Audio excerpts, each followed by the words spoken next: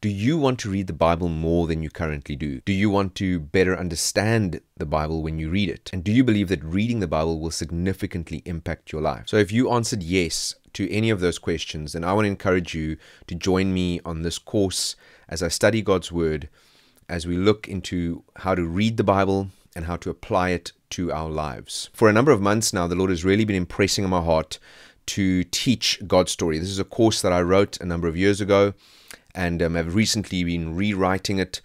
And the Lord, for the last 3 months or so, has been really impressing on my heart to teach this online, to do this on this channel. But then recently, with the unfolding of events that's happening in the world, many people have asked me questions around the interpretation of Scripture and their understanding of Scripture. And so I've just been sort of impressed upon me even more by the Lord to really teach this course. It's a tool for interpreting and reading the Bible. It is one of many. I know there are many other tools like this, maybe not exactly like this one, but there are many other tools for interpreting the Bible. And I don't suggest for 1 minute that this is the correct way or the best way, but it simply is a tool, and I believe it's a biblical tool.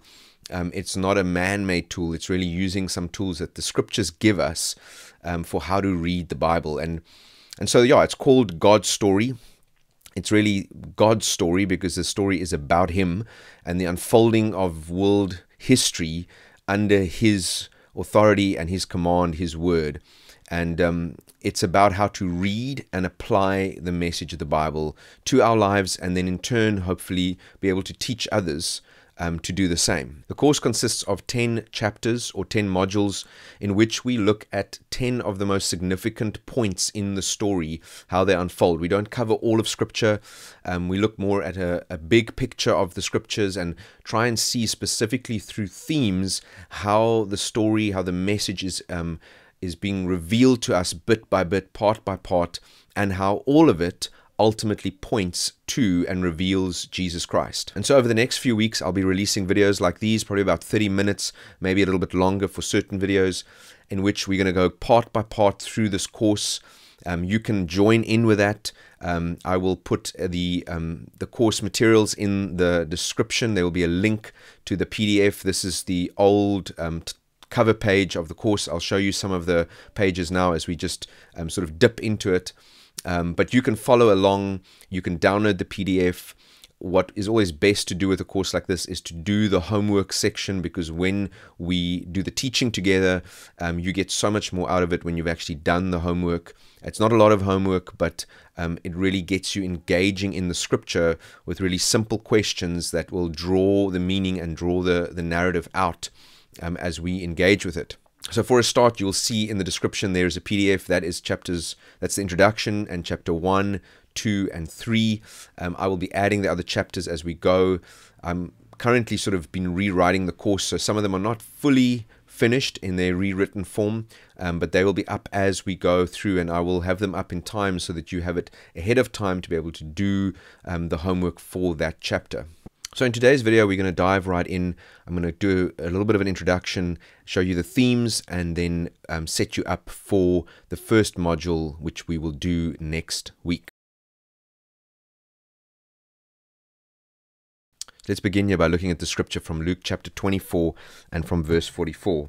It says, Jesus appearing to the disciples, and then he said to them, these are the words which I spoke to you while I was still with you, that all things must be fulfilled, which were written in the law of Moses, let's just write that, the law, the prophets, and the Psalms concerning me. So what Jesus is saying is that these things are a fulfillment of what was written in the law, the Torah, the prophets, and the writings of the Psalms. That's the 3 different categories of the Hebrew Bible.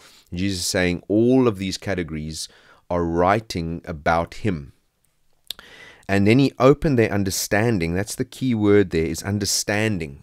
Jesus gives them understanding that they might comprehend the Scriptures. And he said to them, thus it is written, and thus it is necessary for the Christ to suffer, to rise from the dead the third day, and that repentance and remission of sins be preached in his name to all nations, beginning in Jerusalem. And you are witnesses of these things. Behold, I send you the promise of my Father upon you, which is the Holy Spirit. And he says They must wait in the city of Jerusalem, but then when the power comes, they will preach, beginning in Jerusalem. But that's not the end of the point. That's not the end of the goal. The end is to go to all the nations to preach this message. And what is this message? This message is that Jesus Christ is the fulfillment of all of what the scriptures have taught from the very beginning.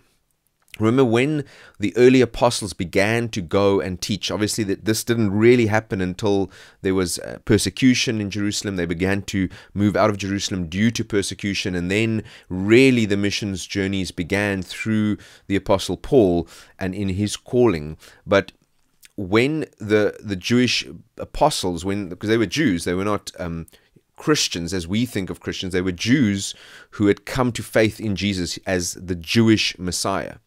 And when they began to preach, they began to travel both in among the Jewish people in the synagogues, and then Paul later began to really reach out to the Gentiles. But what did they teach from? They taught from the Old Testament scriptures. They didn't have a New Testament. The New Testament was written because of what they were doing. They didn't have other scriptures to teach from. When they taught Jesus, they taught him from the law, from the prophets, and from the Psalms. And they showed the people, as Jesus had shown them, as he had given them understanding, they showed them, the people, that Jesus is truly the fulfillment of all these things that God has promised and determined and planned from the very beginning. And so this is a crucial part of this Great Commission, is the declaring of this kingdom of God, the coming of the kingdom that has come in Christ as he has taught, and that is now being proclaimed to all the nations. And so for us to be able to do that, we need to understand the scriptures. We need to have this understanding that Christ gave to his apostles. We need to have that same understanding. We need to be able to preach this apostolic doctrine, as it were. And how do we preach that apostolic doctrine? It's when we learn how to preach Christ from all the scriptures of the Bible. When we begin to see how Christ is the fulfillment of all of the promises, all of the pictures, all of the foreshadowings within the Bible is all pointing to Jesus and is fulfilled in and through Jesus Christ. That is apostolic doctrine. That's what the apostles preached. And so that is what we want to learn to do. We want to learn to get these tools, biblical tools, for how to do that. So let's look quickly at the introduction of God's story. And as I read through this, hopefully it will also begin to shape for you an understanding of what this course is about. I'm going to try and run through it very quickly, try and maybe go and read it again. But I want to also say, as we go through scriptures like this, I'm doing this very briefly now, just as introduction, but please feel free to post questions in the comments. Maybe as we go along through this, I might specifically upload these at a particular time, and I will be in the chat as well and try and answer questions in the chat live, or otherwise I will answer them in the next video, or if it's much later, I'll try and answer them in the actual comment section. So let's go to the introduction. And again, I'll say this is all in the PDF that you have received there, that you can download. So you can follow along with me. Here we go. So Jesus says in Mark chapter 1, verse 15, as he begins his ministry, what does he say? The time is fulfilled. It's exactly what he said to them at the end of his ministry. This is the beginning of his ministry. He says, the time is fulfilled. What time? Now, when we speak about the time being fulfilled, it already is an indication that this is not an isolated incident. This is not something that stands alone. This is the fulfillment of God's purposes. And what is this purpose? The kingdom of God, which is really speaking, is the rule and the reign of God in heaven. But this rule and reign which is in heaven is now coming at hand. It is now coming to earth. There is now a shift in that which God has purposed for his kingdom to be demonstrated. It is now going to be demonstrated here on the earth. And how does it come? How does the kingdom manifest? It begins with repentance and then faith, repentance from unbelief, repentance from not believing in God, not believing in Jesus, to faith in Jesus, and faith specifically in this. I'll just circle it, this good news. What is this good news? The good news of the kingdom of God. That's the message that Jesus preached. And so Jesus himself sees his purpose, he sees his message, he sees this gospel as a fulfillment of the kingdom of God. So let me speak about that for a minute. I'm going to just read this, and then I will kind of try and clarify or bring perspective here. So the message Jesus preached, embodied and demonstrated, was not something new. It was the fulfillment of God's plan from the beginning. To put it another way, Jesus' own identity, his mission, so that's his identity, his mission, and his message, all came directly from the revealed will of God in his word. So at his birth, and as a young boy growing up, I don't believe, I'm not saying this is an official doctrine that you have to hold to, but I don't believe Jesus was fully aware, didn't fully know his full identity. Especially as a baby, as a boy growing, it says he grew in stature. I don't think he was fully aware of really who he was, because remember, he came in the flesh as a man. He came as a real person. Yes, he was fully God, but he laid some of that down to come as a person. And I don't believe as a young boy he would have been fully aware of who he was. However, as by the Spirit being in him, as he studied the Old Testament scriptures and internalized them and became convinced by them of his identity and mandate. So I believe as Jesus began to engage the scriptures, he became more and more convinced of what the Spirit inside of him was telling him who he is, but he became convinced of them from the scriptures. And when his ministry began, his preaching, healing, and living was not an attempt to obey. And I'm not saying that faith and obedience aren't linked to one another. They are. But it wasn't an attempt to obey the word. It was the word flowing out of him. And the Bible confirms this. The word, the scriptures, it tells us that Jesus is the word become flesh. So he literally embodied the word. So his true identity, which is his true identity as one with the Father and the Spirit. And how did Jesus become fully convinced of this eternal identity, of his eternal nature, of this word become flesh? How did that begin to flow out of him? It was through the scriptures. And so in the same way, how we understand the Bible's message and what it means for us to be in Christ will determine our identity and how our identity is transformed into his image. We are being transformed into the image of Christ. And how do we get transformed?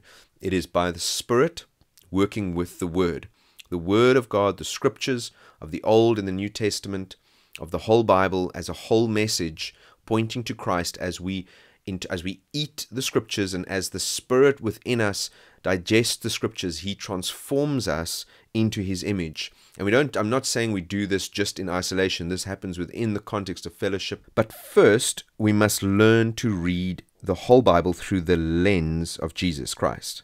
We must put on Christ. We must have the mind of Christ and be taught by Christ. These are all things we do have as Christians, but we must learn to walk in them, to understand how all the scriptures point to Jesus and his kingdom. And that is what we want to do. So this course is designed as a Bible study tool to help participants learn to read and apply the message of the Bible to their lives, and in turn teach others to do the same. That's what it is. It's a simple tool. You'll see the tool, how it works is really just drawing from the scriptures and using the themes from the Bible, using the lens of Jesus continuously to train us to read the Bible in this way. Each chapter will consist of 4 parts. The first is Discover the Story, in which we read the text and answer some simple questions. This is the homework part usually. These questions are simple. Sometimes the text is short, sometimes the text is a little bit longer depending on the part we're focusing on. And this is the part where really, if you're going to do this course, I want to encourage you that you must do this before you come to the teaching session, because you will not get probably 50%, you will not even get 30% of what is being taught unless you've actually been in the scripture yourself, read them, and answered these simple questions. And they're simple, but they also teach us how to ask good questions of the Bible so that the Bible can actually ask good questions of us. Because when we ask these kinds of questions, these simple questions, where the Bible actually begins to interpret us and our lives. And so that is even a technique to learn as we go through the course. Then we will do follow the themes, and I'll explain the themes in a minute. We see how our 3 themes develop at each stage in the story.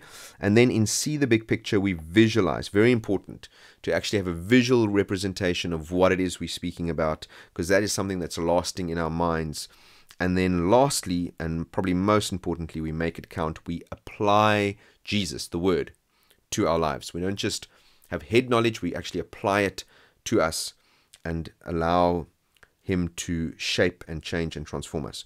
We believe that as you go on this journey with us, that the good news about the kingdom of Jesus Christ will radically transform you and establish you in God's ordained purpose. That is my belief, and I've never seen us studying the Word of God that doesn't produce this in people's lives when we do this seriously. So let's quickly look at the themes of God's story. Now you will see as we begin this journey that these 3 themes are drawn directly out of the text and not something we're imposing on the text, but I just wanted to introduce them to you. There's a gentleman by the name of Graham Goldsworthy who writes an incredible book called According to Plan, and he describes the message of the Bible of the kingdom of God under these 3 headings. He talks about God's people, God's place, and then he talks about God's rule, which is obviously a kingdom language, and I just changed that to purpose because it's a little bit easier for people to get hold of.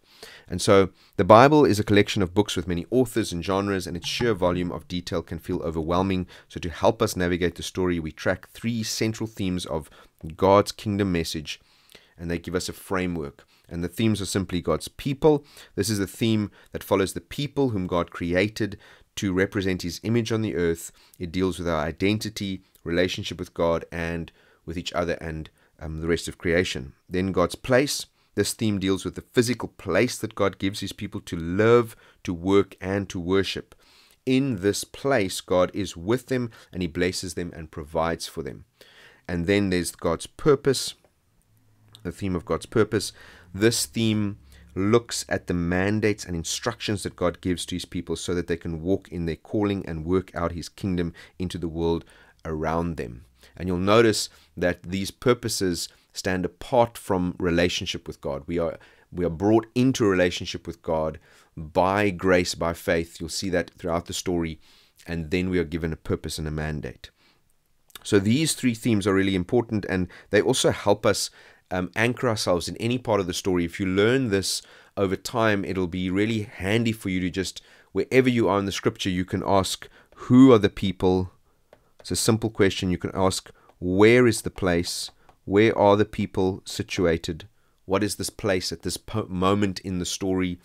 And then what is God's instruction to the people? What is His mandate or instruction to the people in general, or to the person? Often it's a character, a particular person who God is busy ministering in and through, and what are the instructions that God gives to that person.